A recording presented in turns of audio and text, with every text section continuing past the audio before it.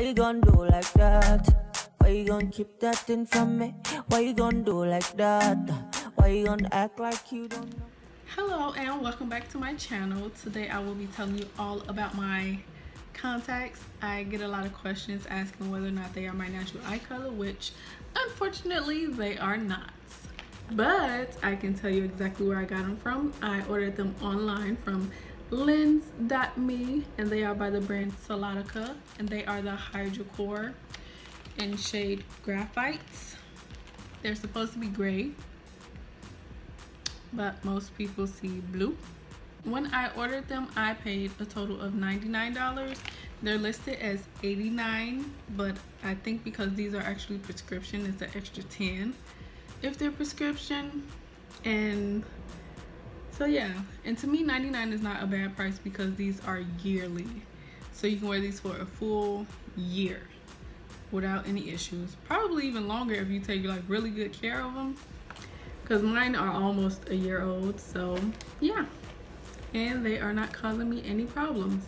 Previously I had Desio lenses, which were I think 3 months wear, and the difference between those two, between Solotica and Desio, on Solotica with the pair you can customize each lens to whatever strength prescription you need, because if you're like me, I need a different strength for each eye. One eye is weaker than the other, and I did like that Solotica allowed me to choose a different strength for either my left and my right eye, but Desio did not, so I actually had to order 2 pair from Desio, which really came out to be about the same amount as 1 pair for Solotica, but Solotica lasts twice as long. When I ordered them, they took about a week, maybe a week and a half to get to me, and I was very shocked because I was expecting them to take a lot longer. But compared to the previous contacts that I had, which were Desio, they are slightly thicker to me. When I first put them in, I did feel a difference between the Desio and the Solotica. Maybe because the Solotica is supposed to be yearly, so they have to be more durable.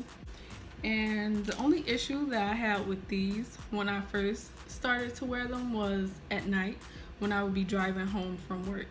It was kind of hard to see a little bit, not necessarily hard to see, but it was like I could see the printed, I don't know, what do you call it, the pixels, the printed checkered pattern on the contacts within the lights of everything, like the lights of the oncoming cars, the brake lights from the cars in front of me, the street lights, any lights.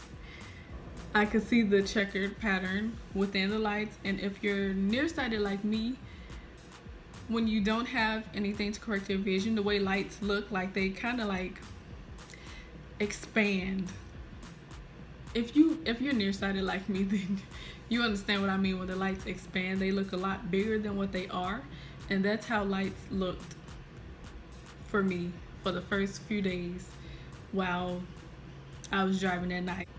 It took my eyes a few days to adjust to that, but now I don't have any issues with them. And when I first started wearing them, they were a little bit dry. Maybe again because they're thicker, but they were a little bit dry. Now they're not an issue. So here's what they look like up close and personal.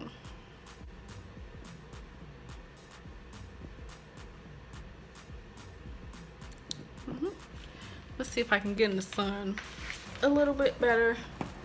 I might be too shiny for the sun though. I might be too shiny for the sun.